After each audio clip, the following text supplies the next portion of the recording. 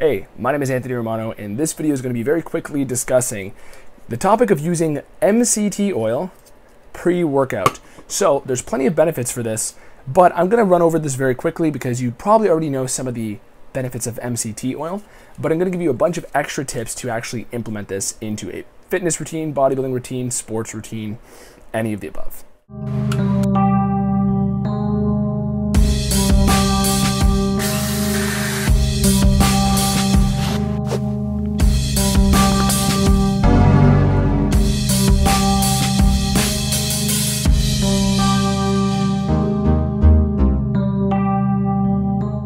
So let's jump right into this. MCT oil, okay? One of basically my favorite MCT oil that I order all the time is the BULLETPROOF C8 MCT, which is known as brain octane oil, okay? I mean, I like BULLETPROOF a lot. They have a lot of high quality products, but any MCT oil that is C8 is going to be best. If it's C8 and C10, that's good, but just C8 is the best. So what am I talking about with C8, C10? Those are just different types of MCTs, medium chain triglycerides. C8 tends to be the best one. It basically gives you more energy for your brain, ketones that convert into fuel for the brain almost immediately. So, and also, even though technically C12, lauric acid, converts quicker, that comes at the risk of digestive upset, making you have to basically shit yourself. So that's why I'm saying avoid C12. Go for a high quality MCT oil. Harry, are you in there? Be right out! I hope you're not using the toilet, it's broken. Huh? The toilet doesn't flush. No, I was just shaving. But of course C8, C10 works just fine.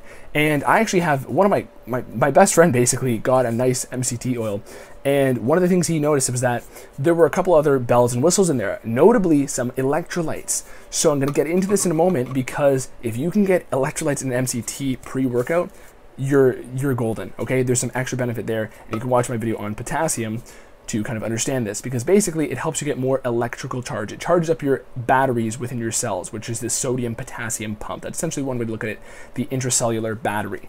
But that's not the topic of this video. MCT oil, it's going to convert, it's the quickest energy source you can get from fat. Now, a lot of people will know that the quick energy source is typically carbohydrates. But if you're on a keto metabolism, and even if you're not, as long as you want your body to be good at using fat for fuel, because once you can get to that point, this stuff is going to be fuel right to your brain. So you will notice better cognitive benefit, especially for C8.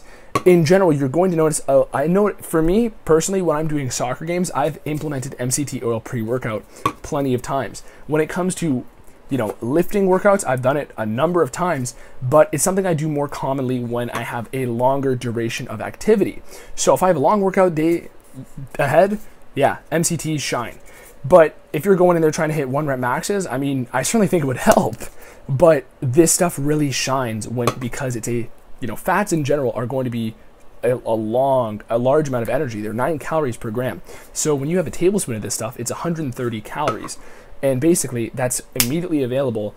And because they can burn slower, it's basically like you're putting in this, quick fuel for fire, okay? Like, think of an actual fireplace. Like, you're dumping in, like, logs. They don't burn out quickly, but they're able to catch fire quickly, okay? And then from there, it's a steady stream of energy. So, for soccer games beforehand, especially if I'm doing something fasted, this stuff shines.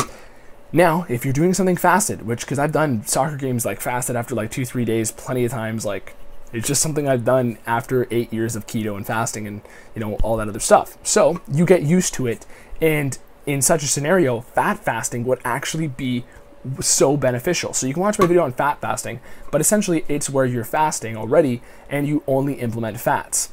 Now, Bulletproof Coffee, and I gotta give credit to Dave Asprey, the creator of Bulletproof, because he basically is one of the people who made this very popular fat fasting, because he made Bulletproof Coffee and he wanted people who are already fasting to consume it. Bulletproof Coffee is great. I have them almost every morning when I'm doing like a lifestyle-based keto, which is what I do most of the time every year. But for people who are doing intense activity, it has to be there. It's a luxury item, but anything long duration you're going to benefit from. In the gym, you're going to notice more so benefits when it comes to duration and energy, and I personally find blood sugar. So fat is, of course, a sort of stabilizer of blood sugar, especially if you're somebody who's in the gym and your body is actually, utilizing more glucose, even if you don't actually eat sugar. So when you're utilizing more glucose and you have fat in the bloodstream, it is going to have higher concentrations of triglyceride in your blood. But I personally found it to be better on an energy standpoint because you have this greater ability to go longer. Now, why do you have this ability to perform longer? Essentially, my keto willpower video explains that your willpower moment to moment is highly correlated to your blood sugar.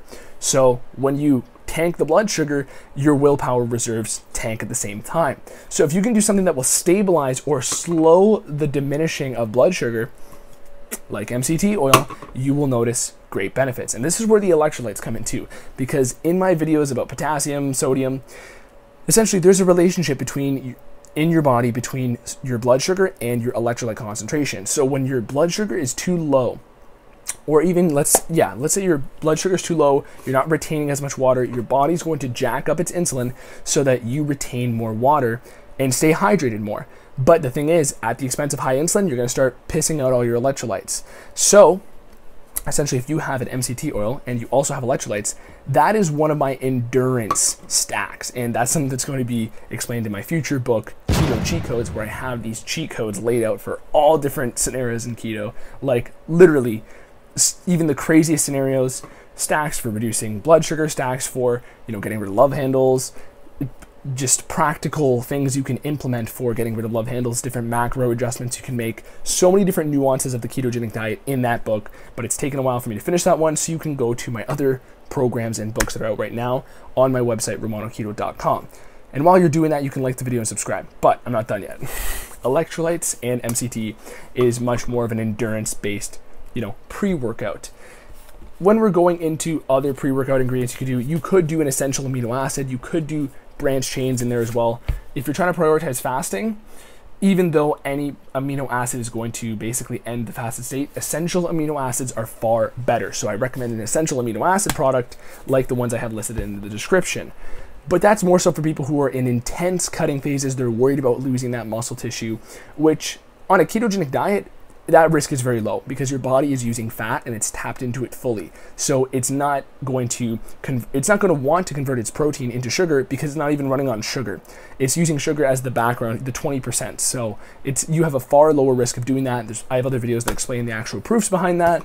But essentially, for people who are on a carb diet and you just like using MCT oil or you're fasting, people who are fasting, okay, this is such a point I'm excited about, and I'm just so glad that I thought of this right now.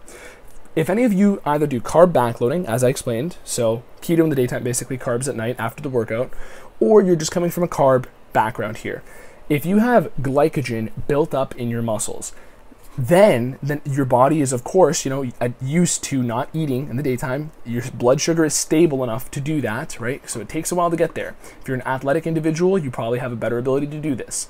But if you're either on a carb diet, so you have glucose stored in your muscles, or you're doing a carb backloading routine, which watch my carb backloading video, one of the best videos on my channel, even though I love all my videos here and they're all my children, and you should go like them all and watch them all. But the point is, if you can be extra strategic about this if you simply have glycogen in your muscles the night before an activity. So whether that's a workout, whether that's a sports game, whether it's simply just a jog, adding in the MCT oil and the electrolytes when you already had the glucose the other day put into your muscles is going to be very powerful because you have an extra resources for those explosive tasks. Now, don't be fooled. You can still do plenty of explosive tasks on a ketogenic diet purely because your body makes carbohydrates out of foods that aren't carbohydrates. Your body can make all the carbohydrates it needs. But a quick way to kind of hack that is carb backloading. So that's one thing, but you have to be doing keto for at least a month to kind of get to that point. Or if you're just somebody who's doing fasting, right? Let's say you do an intermittent fast in the daytime and you had carbs the other day, boom, MCT oil, electrolytes, you're flying in the workout. Last thing I'll say is how to use this stuff with carbs, because I've done that as well. Realistically, a lot of people, like the cardinal rule of fitness is don't mix carbs and fats in the same meal because then you're gonna store fat, bro. Basically, I'm not opposed to mixing small bits of those at the same time. Now, keep in mind, for the hardcore paleo people, that's going to rub you the wrong way. I try to avoid that 90% of the time. But what I'm saying is, in the sports context, if I had, you know, some sort of pure starch, right? Like, let's say sweet potatoes, and then I had a high quality MCT oil.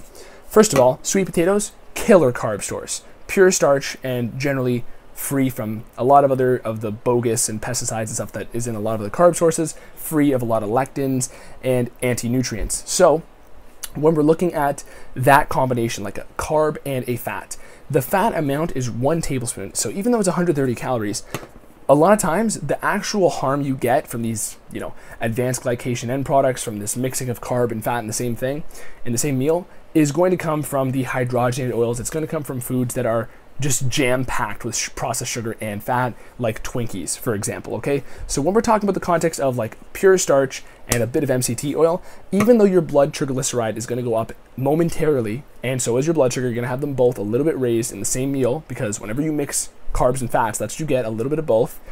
Essentially, that can be optimal for somebody whose body knows how to use fat. So ketogenic people, that can be a killer strategy.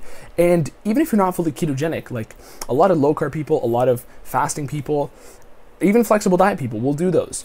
And you basically have a mix of this, you know, fast digesting starch, and you have a slow digesting fat, except that slow digesting fat gets into your body very quickly because it's MCT. So as long as you had adequate hydration, adequate electrolyte balance, particularly, you know, high sodium, potassium, but more so potassium, you could have a killer workout experience. So that should cover most of these scenarios here with using MCT oil as a pre-workout.